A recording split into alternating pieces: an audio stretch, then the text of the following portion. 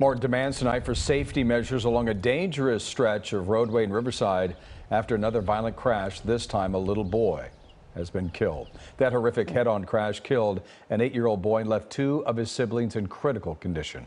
KCAL News reporter Jeff Nguyen went to the scene to show us the danger and the community's frustration.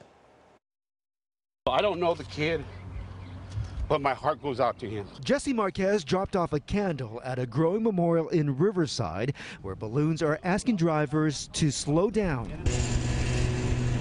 Following a deadly head-on crash that was captured on security camera, in which a white car lost control around a tight turn and collided with a gray Nissan. We've paused the video in which an 8-year-old boy died. I just don't want this to happen again, and it's got to stop. On May 5th, an out-of-control car jumped on the curb and took out a light pole in front of Isabel Cisneros' home. A month earlier, a truck slammed into her bedroom and left all of this damage. The latest crash happened across the street from her house, which is why she wants a stoplight at the corner of Arlington and Stover Avenues and a 4-way stop sign up the hill to calm traffic. There needs to be a stop before the light, because if not, the light defeats its purpose. At the top, that's where they just fly down, and that's how the accidents have been happening. Throughout Wednesday, people who live nearby offered their sympathy to the boy's family.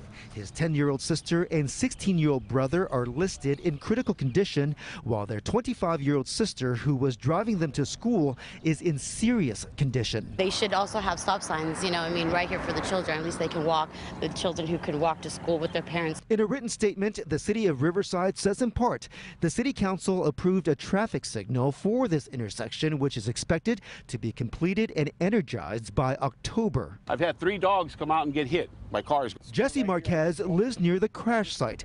Here's his reaction to the city's promise. I would like for them to do is have somebody sit out here and monitor these cars coming through here. Have them come and sit out here and just watch. And they'll see that, it's not a joke. The police department says the driver of the white car is currently in the hospital. Investigators are waiting for his toxicology results while they investigate the crash. In Riverside, Jeff Nguyen, KCAL News.